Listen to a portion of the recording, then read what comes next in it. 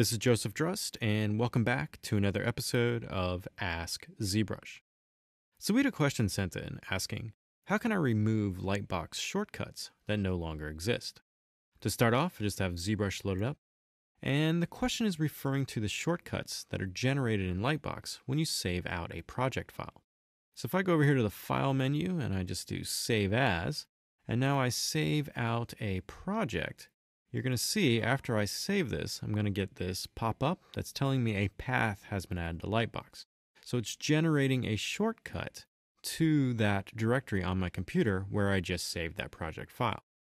So over time, you may have started deleting these folders, and these links inside of the project folder here will no longer link to a correct area. So how can you go by and remove these paths in the project area? So if you navigate over one of these paths, you're going to see that they link to a file rather than a folder. So they're linking to these .lnk files. And these are basically shortcuts on your machine. So to clean these out, you just need to first navigate to your ZBrush installed directory. So this is the 4R7 directory here. And then I'm just going to do a search for the star.lnk files. Now after this search completes, you're going to get a list of all these star.lnk files that are corresponding to those folders that are showing up in Lightbox. So I can find the ones that are in the Z projects folder here, and I just select all those and then just simply delete them. And after these are deleted, if I go back into ZBrush and now just close and reopen Lightbox, you're going to see that those shortcuts or those links no longer exist in that project area. So to remove any of these, just do a search in your ZBrush directory for star.lnk files, and then you can delete them out, and then they will no longer appear in Lightbox.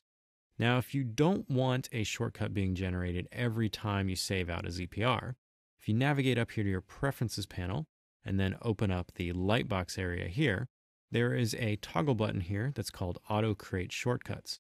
So if you turn this off, and then go to the Config, and store your config, the next time you load ZBrush and you save a project file, it will not create a shortcut in Lightbox. So that is how you can disable that functionality if you don't want any of those paths to be generated in Lightbox ever again. So if you have any other questions related to ZBrush pipelines or processes, please use the hashtag AskZBrush on Twitter. Happy ZBrushing!